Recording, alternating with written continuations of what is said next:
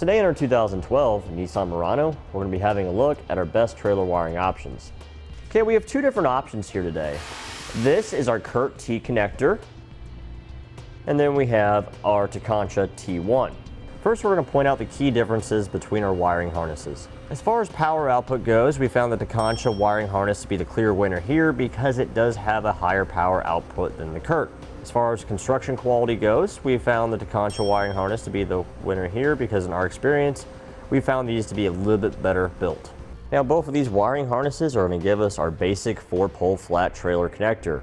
So this meets the minimum requirements as needed by law in order for us to safely and legally tow a trailer. We'll have our tail lights, our turn signals, and our brake lights. The first biggest difference that we notice between these two wiring harnesses is in regards to power output. Our Tekonsha wiring harness right here has 7.5 amps of power output for the taillight circuit and 4.2 amps of power output for each of our turn signal and brake light circuits.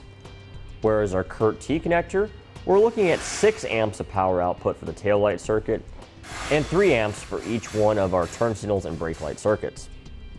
So what this means, with the Tekonsha having a higher power output, we have the ability to run more lights on our trailer. And this is especially important if we're towing a trailer that has incandescent light bulbs, because incandescent light bulbs do draw more power than LEDs. Now, both these wiring harnesses though, if we're towing a small trailer that has LED lights, we really shouldn't have any problems because LED lights do draw significantly less power.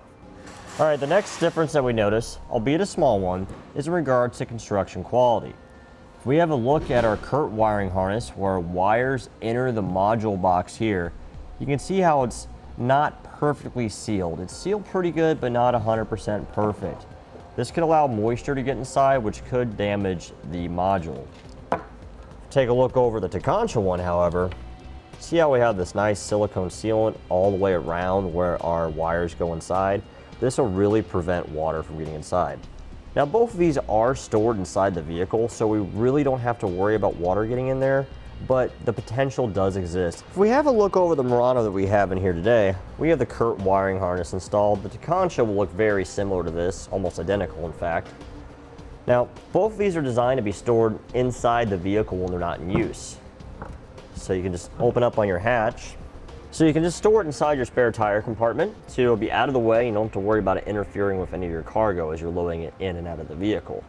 Now, both of these are also going to just plug in line with your tail light connectors, and they'll also have a connector which will plug into a power port on your vehicle. Just plug right in place for the factory tow package connector. So you don't have to worry about doing any cutting or any splicing or running any power wires directly to your battery.